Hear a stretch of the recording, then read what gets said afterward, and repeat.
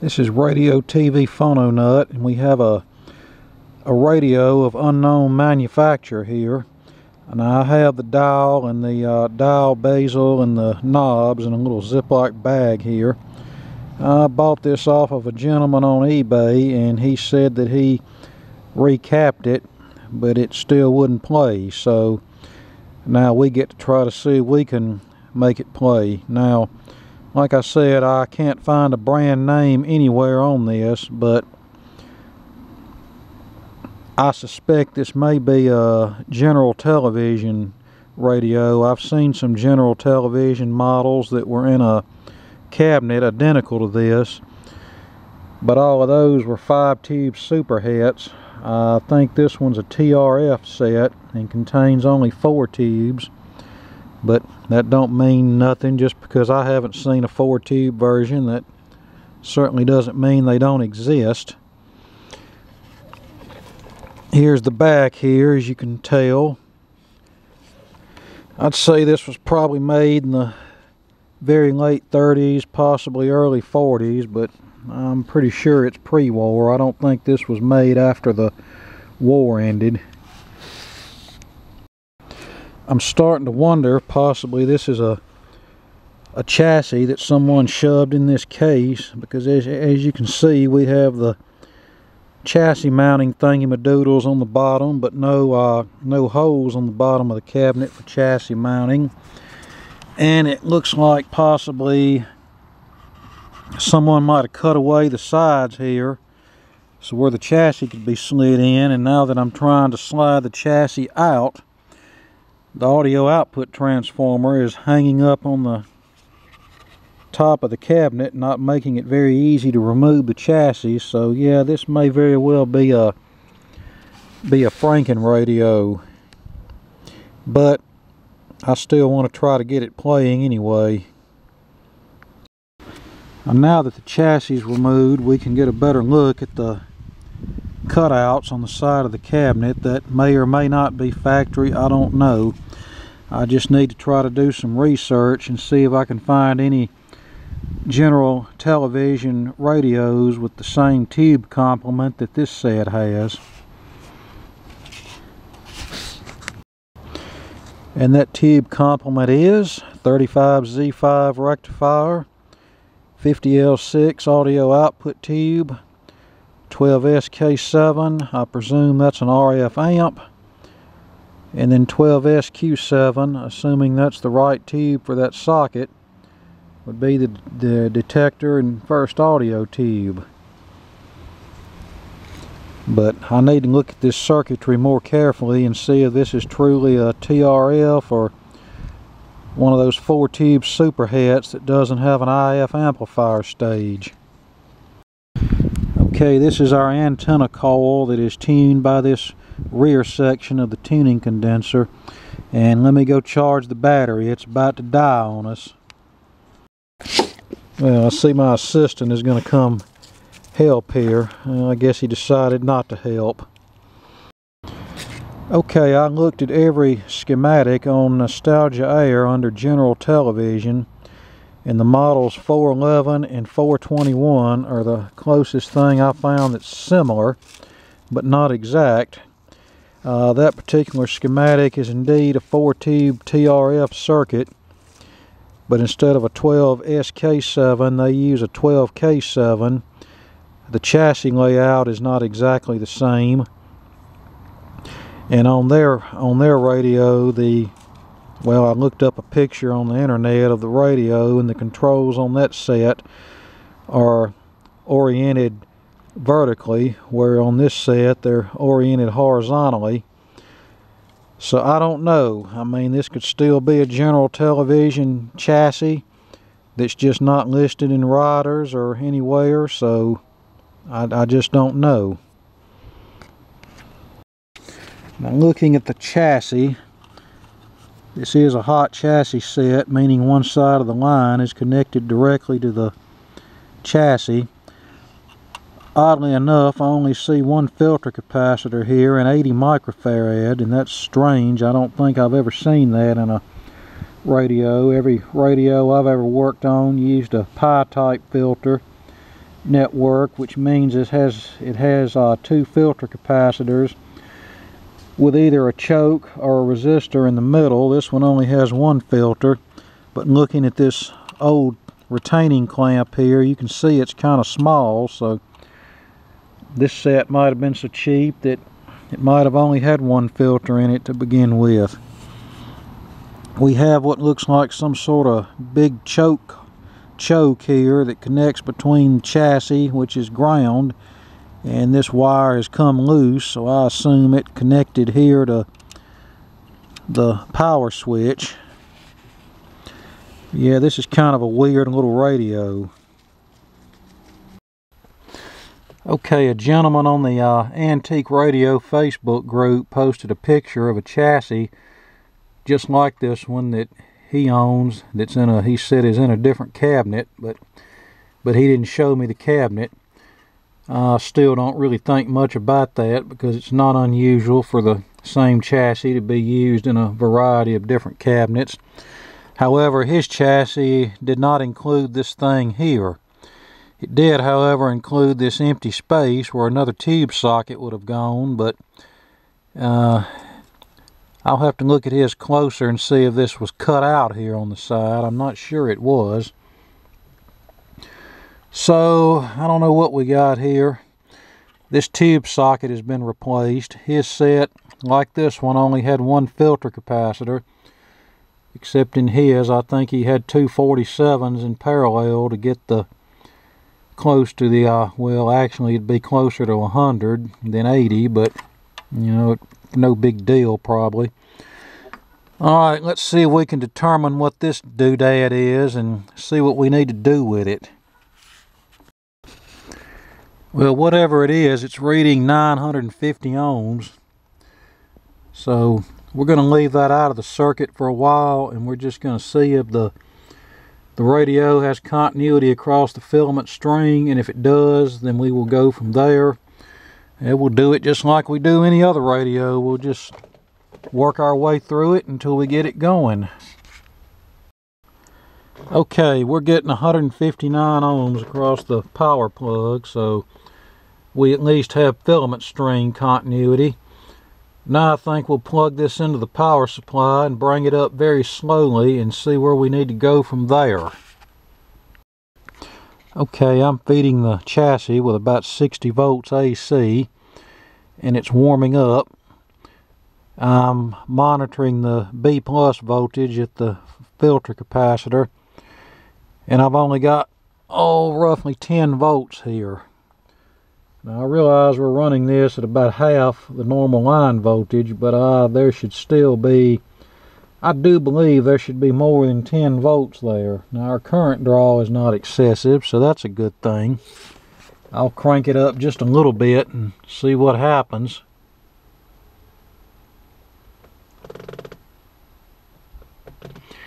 I cranked it up just about 10 volts, and that only brought it up to about 11 volts B+, so I think we need to look in our power supply for starters. But right now I'm going to kill the power and let everything discharge. And even though we weren't drawing excessive current, I'm going to check the resistance from the B+ line to ground and see what we get there.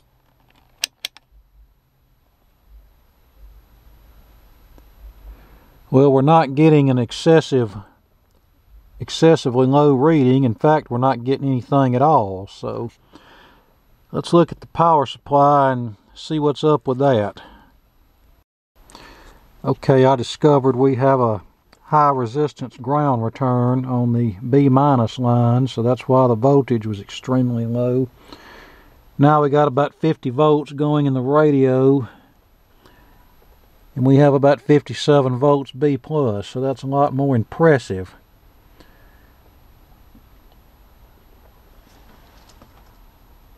Still not really hearing anything out of the speaker, so we'll crank it up to about 60 and let it warm up a bit.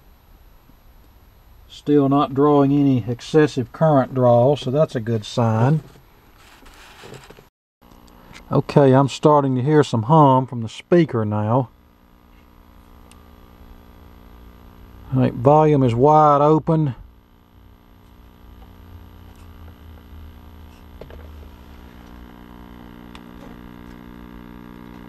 I don't even think this tuning dial is turning. Hang on. Okay, I have the outside antenna connected and we're hitting it with about 60 volts. Had to manually turn this tuning condenser because it looks like the string is loose.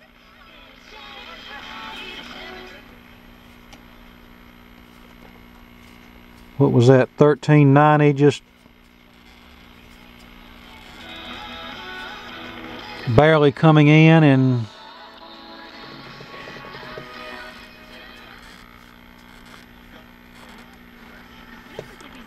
alright, there's MOX. Let me bring it up a little higher. Bring the AC up a bit higher.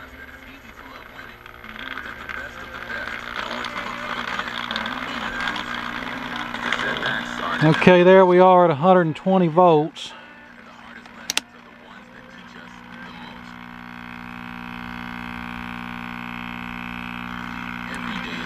That thing's still humming like a son of a gun. I really think this needs 2 filter capacitors.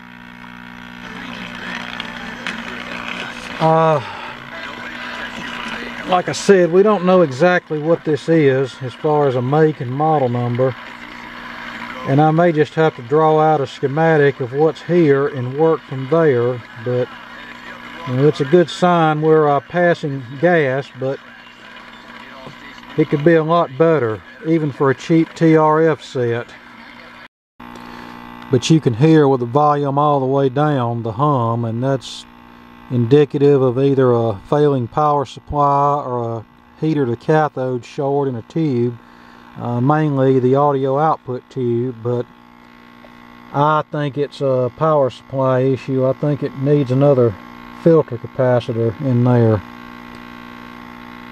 And I mean, even though it looked like the chassis I was seeing on the internet only had 1 cap too, but you know how looking at pictures sometimes are, you don't get the whole thing, so it might have actually had 2 capacitors going to 2 different points, but in the picture it looked like 2 capacitors in parallel. Okay, I'm looking here and they have the output tube cathode grounded directly to the chassis, and this may be a case where this ground is elevated after all. That was especially common in some 30s sets where they would elevate the ground and the chassis would be where you get your bias voltage for the output tube cathode. So we're going to have to look at this some more. There might actually be supposed to be a resistor between our filter capacitor ground and chassis here, but as you can see they have the cap going to the chassis, but that may or may not be correct. We're just going to have to dig into this and see. Okay, here's what we need to do. I believe this large inductor here that reads 900 and something ohms, we need to connect that between our circuit ground here that's on the switch, and of course the other end is already connected to the chassis. And then we need to remove the filter capacitor ground here where they have it grounded to the chassis and move it over here to this switch here, which is circuit ground. And I feel like the reason they're using a big inductor instead of a resistor between chassis and circuit ground here is for RF filtering, to keep any RF off of the chassis itself here. So let's make that little circuit modification and see if this thing behaves better. Okay, we have the one side of the inductor temporarily connected to the switch, the other side connected to the chassis, and then we temporarily have our negative lead of the filter capacitor connected between the, well, obviously the filter capacitor itself and the other side of our switch here. So let's energize this joker up and see what it does. Okay, well that got rid of the hum, and we get a little static when I turn the volume control, but no stations, unfortunately. So we're going to have to go over this probably tomorrow whenever it's getting kind of late tonight. But I want to go over this. There may be some biasing that's required for the previous stages in this radio. I just think this is a case of one that's been boogered with, and we're going to have to unbooger it. Oh, and by the way, I did look at the schematic of the General Television Model 411, and it's more of a conventional circuit that uses a pi-type filter it's referenced to circuit ground.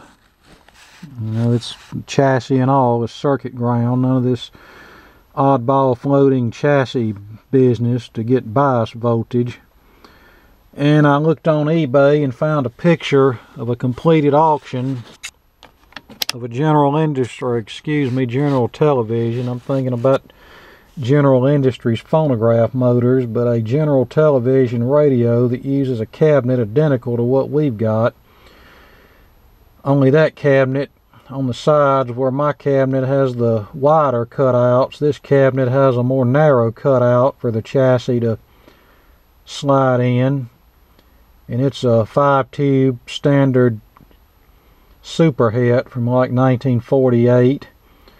But there again, it's very possible this cabinet could have been one that they carried over from before the war. That's not unheard of with radio manufacturers. So, you know, this could very well be a pre-war model that uses a different chassis. The dial and pointer sort of resemble the later General Television models, so that's why I'm thinking this may actually be a General Television set that's the correct chassis for the cabinet, but you know, I don't know 100%.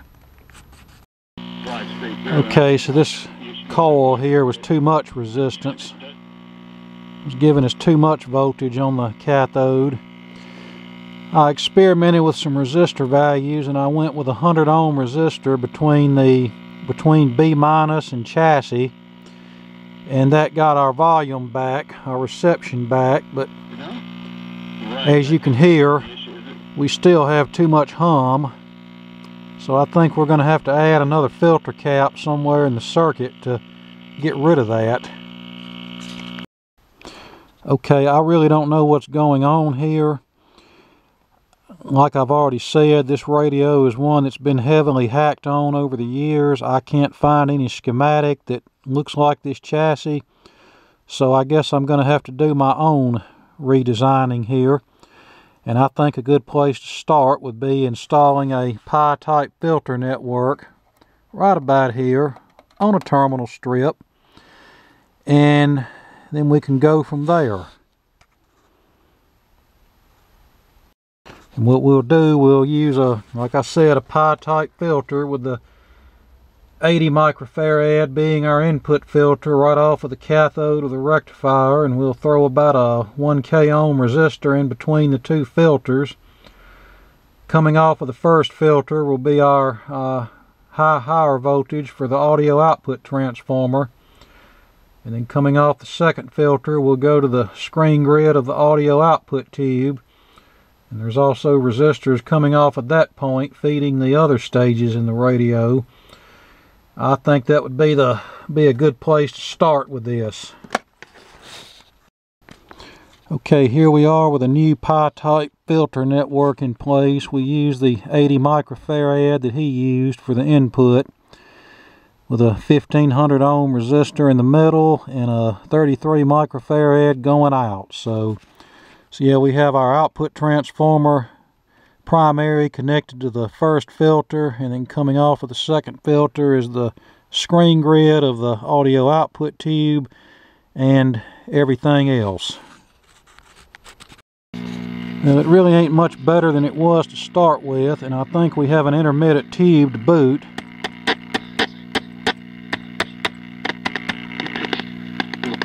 The Solicitor General from New York, she couldn't comprehend that we're saying, look, bad people already carry guns. All you're doing is carry guns in these places. It makes sense like in the woods, but not where you would actually need it. Turn the volume down.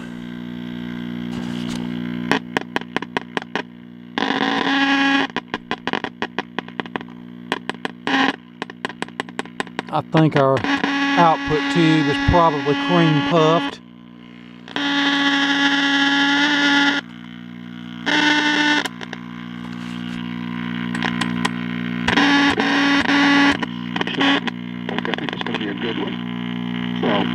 Looking forward to that. In the meantime, I think So I need to dig around and find another 50L6, but we obviously still have problems. We shouldn't have all that humming, which leads me to believe we still have grounding issues, and after I've already created that pi-type filter, I'm not going to go ripping everything out and going back to like it was. I'll just redesign this thing based on another schematic and be done with it. But I'll let you know what's going on. Okay, I'm in the process of redoing the audio output stage, and then we'll work our way back. This may not look the best in the world, but it certainly didn't look the best in the world before either. So what I've done, we're using the chassis for circuit ground, as in one side of the AC line will be connected directly to the chassis here. Used a standard 150 ohm cathode bias resistor for the output tube with a 22 microfarad cap in parallel with that.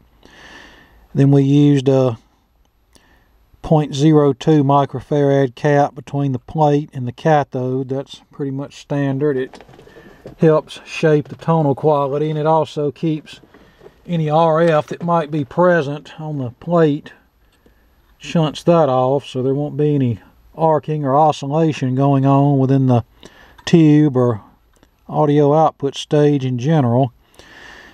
Okay, we have a 470K going from the grid of the output tube to ground. That's pretty much standard. The resistor in here, well, what did I do with it? It was one of these dog bone style. It was like a 250K. Here's the coupling capacitor that go from the plate of the first audio and detector tube to the control grid of the output tube. The other one was in here kind of sloppy, and the leads were kind of too short, so we're just going to replace the whole thing. Here's the plate load resistor for the first audio tube. One end connects to the screen grid of the output tube, and then the other end, of course, connects to the plate of this first audio tube. As I was trying to get it out, one of the leads broke off, but that's no problem. I think the leads are plenty long enough. So we're going to check the resistor and make sure it's good. And if it is, we'll reuse it. If it's not, we've got some 470Ks we can use. Alright, here's something here that's a little puzzling. They have a capacitor here that was connected between the plate of the first audio and detector tube and ground. Now generally that's a low value capacitor, say no bigger than 0.005 microfarad, and its purpose is to pull any RF that's on the plate of that tube off to ground. If that capacitor is not there, you'll have some undesirable oscillation taking place. So let's see, what is this thing here? Let me try to get in here and see it. Try the zoom feature on this camera. Come on there, let's see if it's gonna focus for us. Maybe not. Let's get out and redo this. Hang on. Okay, maybe not.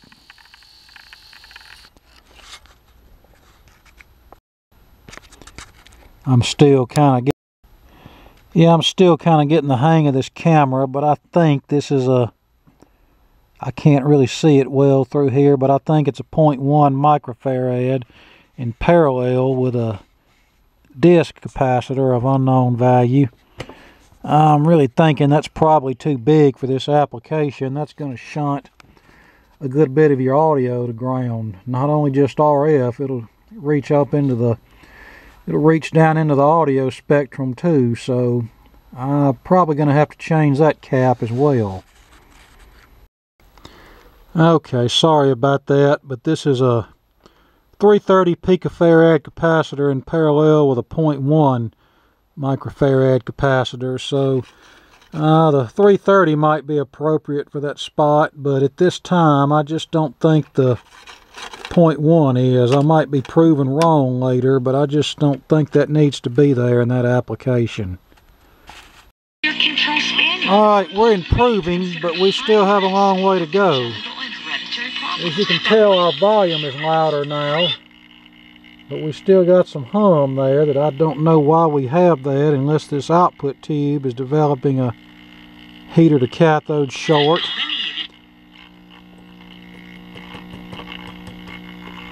It doesn't seem to be vibration sensitive like it was before. Skin and allergy conditions, stomach dilation or bloat, vision problems including cataracts, dilated cardiomyopathy, which is an enlargement of the chambers of the heart, another very well, it might get louder if we were tuned to the station.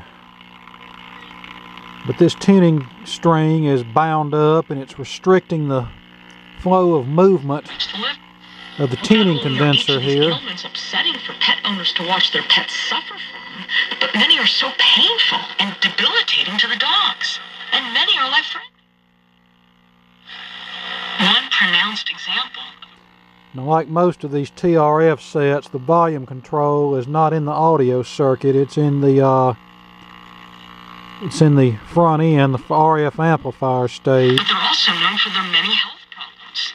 Their genetic predisposition to hip dysplasia, combined with their wide shoulders and low slung bodies, makes mobility difficult for these dogs.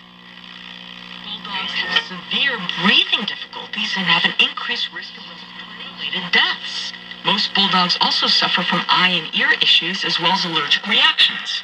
But the most obvious sign of how... Alright, we're getting there with this.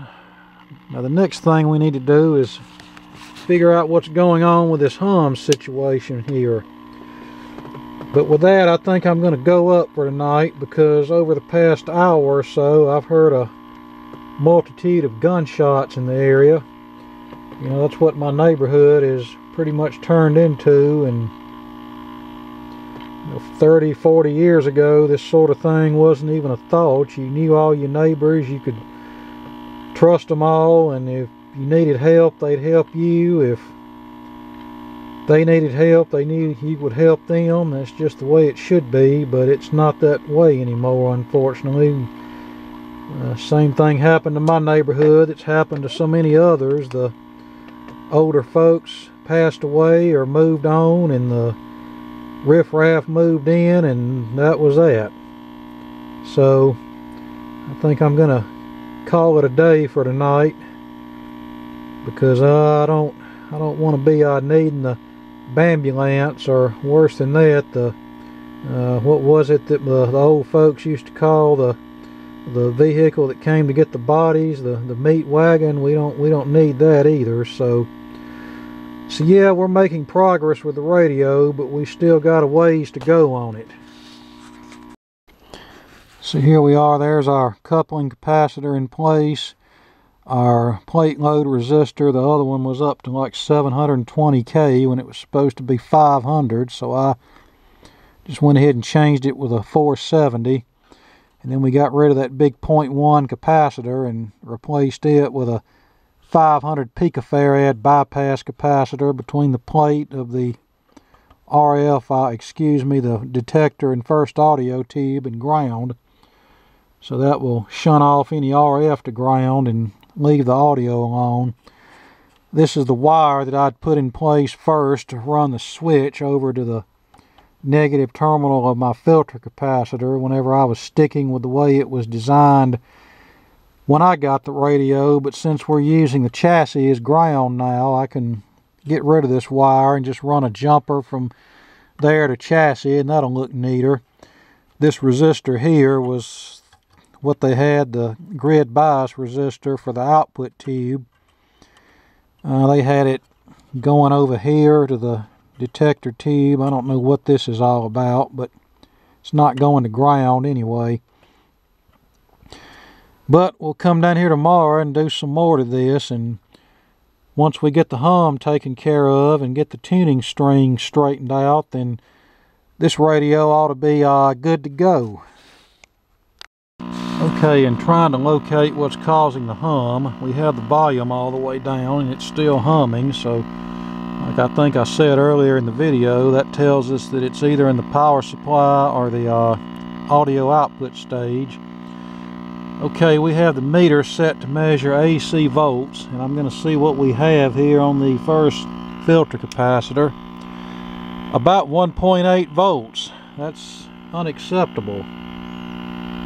So that would lead me to believe one of these filter capacitors is bad, or we may have a leaky rectifier tube, or an output tube that has a cathode to heater short. Okay, I jumped a filter capacitor across the one that was in the radio because I failed to check that one, and apparently it's good because the hum didn't go away any. So now let's move to the rectifier tube.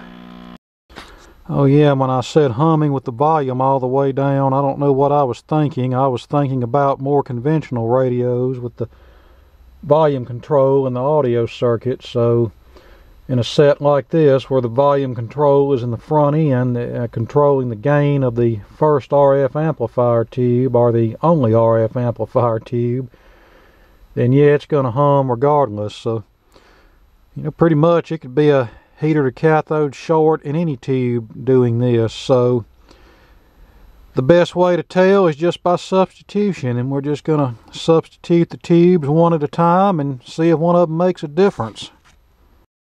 Okay, so it's not the rectifier tube, and it's not the 12SQ7,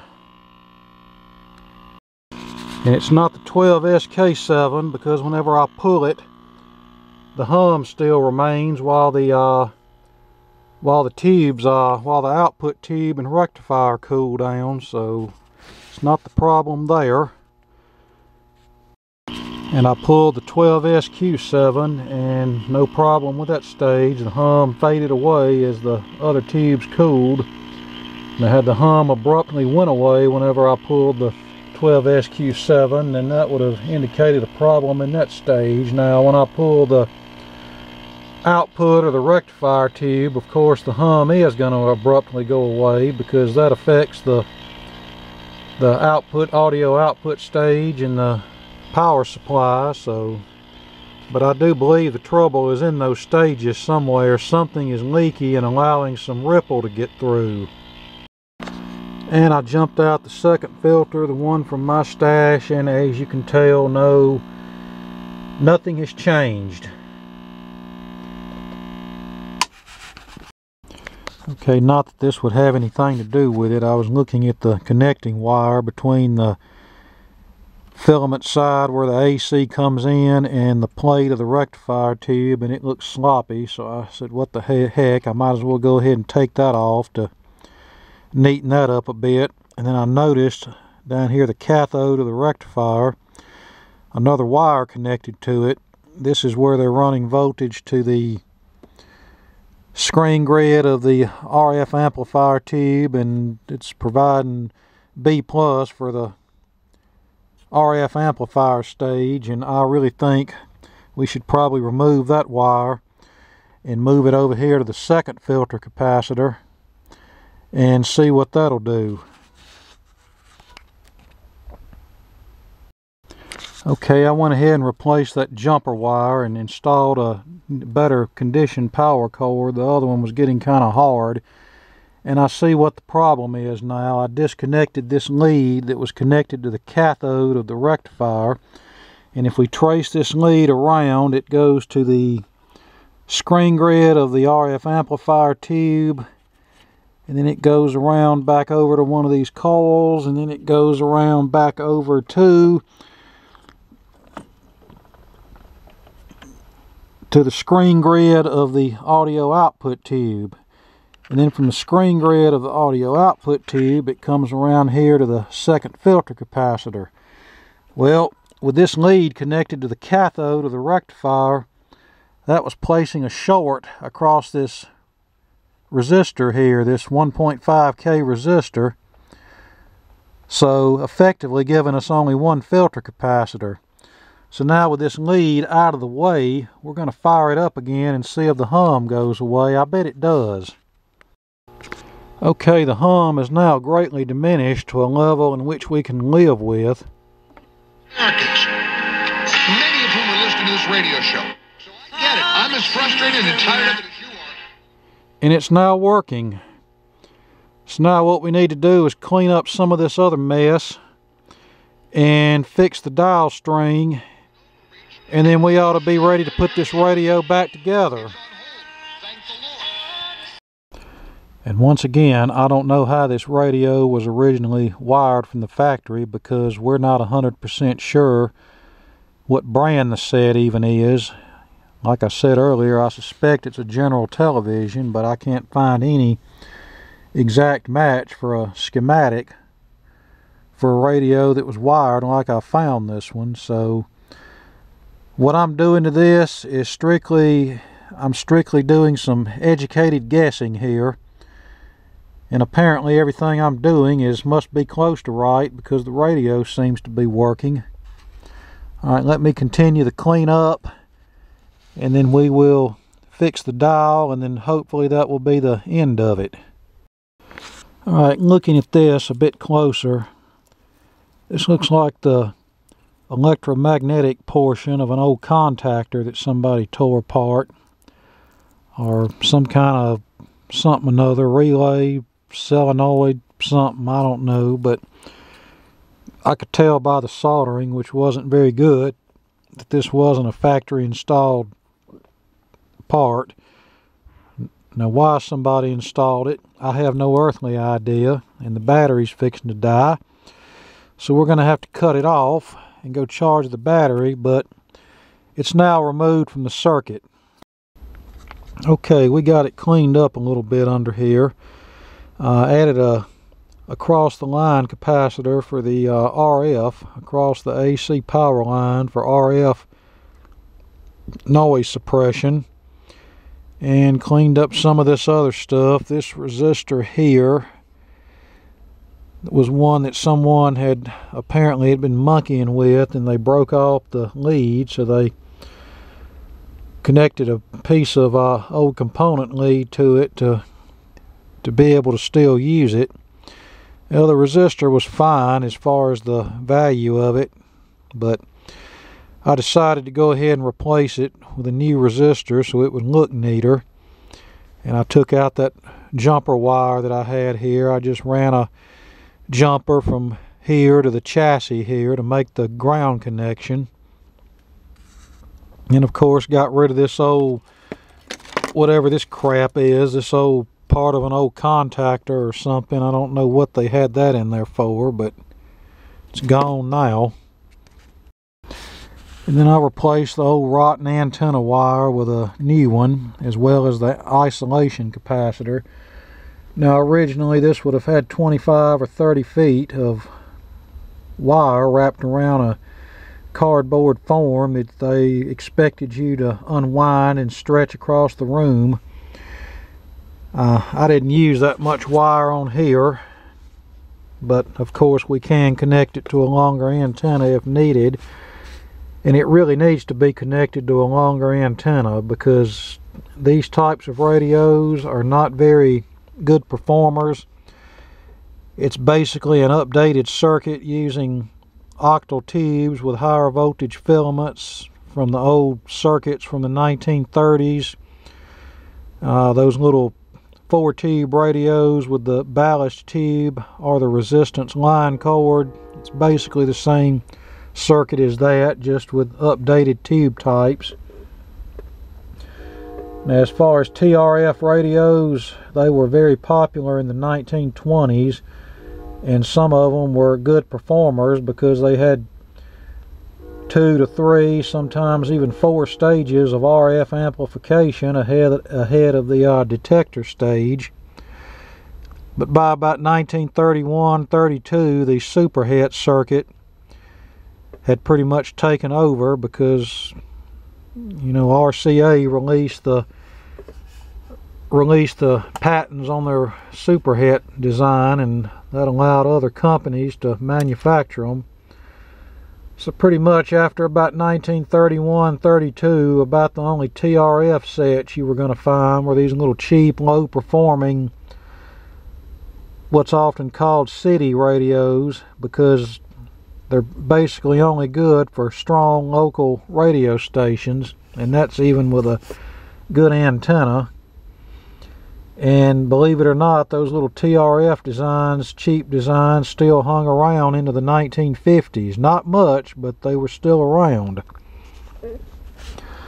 All we need to do now is restring the dial, and I don't even have any string here, so I'm not even going to worry about that in this video. I mean, you get the idea.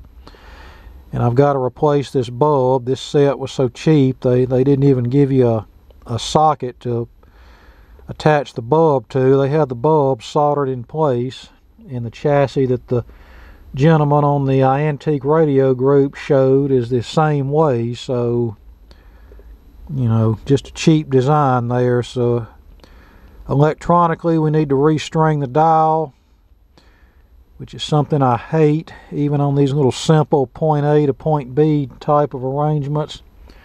I need to get a light bulb, and that should take care of the chassis. Now the speaker had some crap in the air gap, so I just simply tuned it to 1390, which is that very powerful gospel station, laid the radio on its face and let it play wide open for a few minutes, and that knocked all of the crud out of the air gap there. So yeah, like I said, electronically all that needs to be done to this is the bulb needs to be changed and the tuner needs to be restrung, and cosmetically I need to glue the cabinet back together, but I'm not even going to worry about all that in this video. I'll show you that the radio plays and then I'm cutting it. Oh, hang on. Got a little too carried away there, starting to get a little reminiscent of the old camera always being out of focus. Alright, this is on 910, the Black Gospel station. And we're connected to the outdoor antenna, which is probably about, I don't know, 30 or 35 feet long.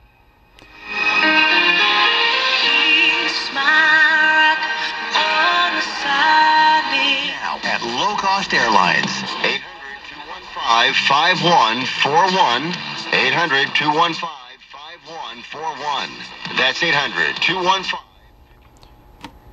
Now remember, the volume control is in the front end. It's not in the audio stage. And it's basically only effective on most stations for about the top 3/4 of its rotation. And again, that's normal for these types of radios unless you have a very strong flame thrower that you're sitting on top of. Taken from the pipeline in Escanaba, Michigan. From the West Coast of USA Radio News Bureau, I'm Lance Pry. Former Director of National Intelligence John Radcliffe joined Maria Bartiromo on Sunday Morning Futures. DNI Radcliffe told Maria that he turned over 1,000 Durham that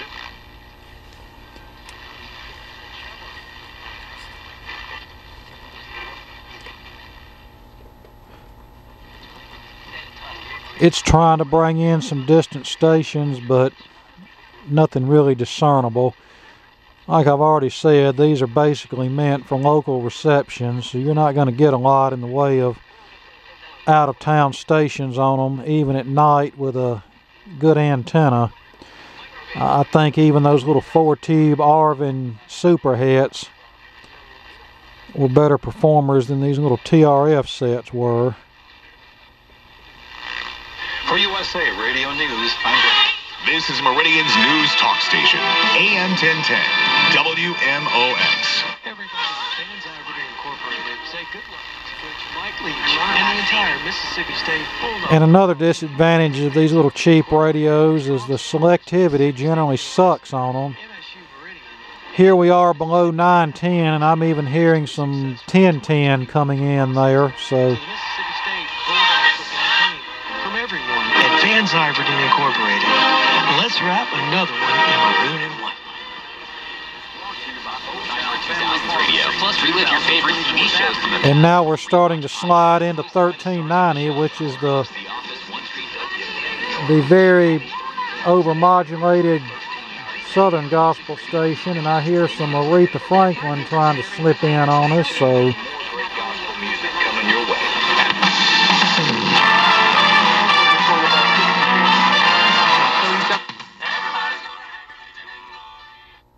now this station's so powerful that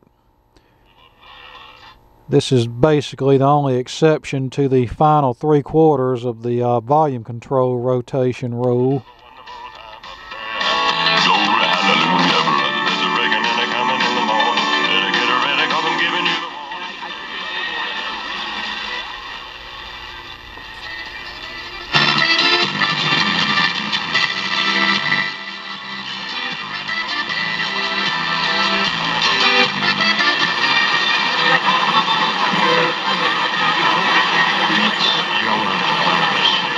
You know, 3 interceptions a game, he could be a game manager, and they can throw the football to Deontay Johnson, Chase Claypool, Asselin. That's 1450, but even if you wanted to listen to it, you can't get much out of it because 1390 is blowing its way on top of it, which again, that's pretty much what I run into with every radio with this type of circuit, so That's how we're going to win football games. nothing to get alarmed about there.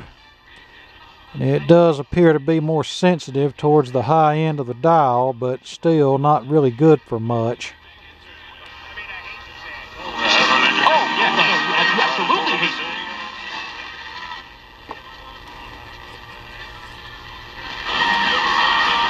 Just generally.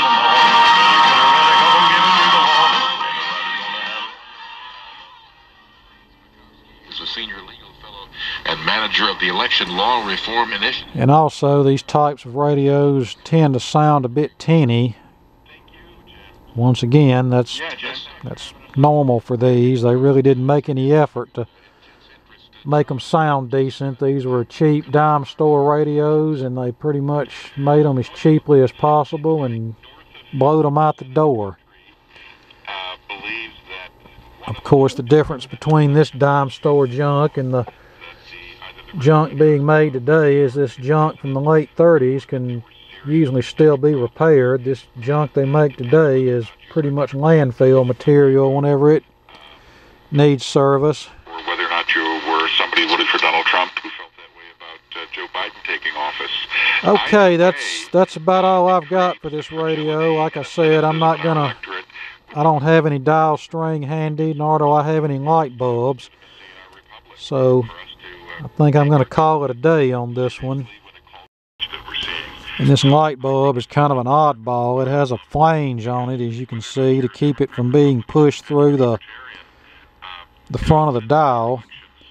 Now, when this was new, this rubber grommet would hold the bulb in place, but after 70 or 80 years, this rubber has kind of shrunk and deformed, and it doesn't hold the bulb in place as good as it once did. But yep, that's about all I've got for this. And we'll get them next time. We'll win the next time out. Lacking that consensus, you in fact have a society that's on the very brink of disintegration. Have we heard any WVACs on here yet? I'm not sure if we heard any WVACs in this video. I'm not sure if we have or not. I don't really remember. A reality problem. In other words, to what extent have we all been hyped up by social? But yeah, this string is just old and stretched and needs to be replaced. Research we did for this book, but frankly, for the many decades of experience we have in the election area. And of course, really don't need to restring it that bad, because if I ever play this, it'll be on WMOX for what that's worth, and that's where it's tuned right now. So And that station is only a shadow of what it used to be. I mean, even as a talk station, they were better than they are now, but all of the talkers seem like moved to a couple of different FM stations. Well, when WMOX flipped to talk in about 94 or 5, well, actually, they started making the transition in 1989 when they took on Rush Limbaugh, and then from 89 to about 94 or 5, the amount of music kept getting less and less, and the amount of yapping got more and more until they just done away with the music format altogether and switched to talk. And from about 94 or 5 until the probably early 2000s, they were the only talk station in the area. And then 910 WALT, they went from R&B and rap and hip-hop to black gospel very briefly, and then they went to talk radio, so that gave us 2 talk radio stations on AM, and that's the way it was around here for years. And then on FM we had a station that went through a couple of music formats, and then they went to Super Talk. And then 102.1, which was owned by the same family who owned 910 ALT, dropped their music format and just simply started simulcasting the talk format on WALT. And then within the past couple of years, I don't know what happened, but I don't know whether 910 was sold or 102.1 was sold, but they ended up breaking off from 102.1 ended up breaking off from 910, and then that's when 910 changed the call letters to WMOG and went black gospel. And 102.1 and 10 is still talk under WALT, and then 103.1 or 3 or whatever it is still Super Talk Mississippi, and that's between those 2 stations, that's where pretty much all of the talkers have gone. All of the programming that used to be on WMOX are now on the FM dial. And pretty much all you have on WMOX is their morning show, which is only a shadow of what it used to be. And then a few hours of Mike Gallagher in the daytime, and then Fox Sports in the afternoon. Which, by the way, you can hear the same Fox Sports programming on another station that's owned by different people and has basically the same coverage area. So why WMOX chooses to run something that another station, another competing station runs, is beyond me. And then when the sports goes off, it's Dave Ramsey, and then after Dave Ramsey, it's whatever this is for the rest of the night. Jim Bohannon, I believe, and that's really about it. And on the weekends, it's pretty much all sports except for the church services they run on Sunday morning, and you know, that's pretty much about it. I really don't see how they're hanging on, and I hope they can continue to hang on, but I just don't know. People, but these cases don't really, the media doesn't cover them anymore. We used to have the papers like the Miami Herald and the Cleveland Plain-Dealer win Pulitzer Prizes for uncovering voter fraud. Chicago Tribune. That doesn't. My point is this: a prosecutor. But yeah, you could connect an antenna to this, and you know, if you liked listening to something on your local AM stations, then it'd be good for that, but not much of nothing else, unfortunately. Now, I'm through babbling on now. I'm going to hit the stop button, and more to come later.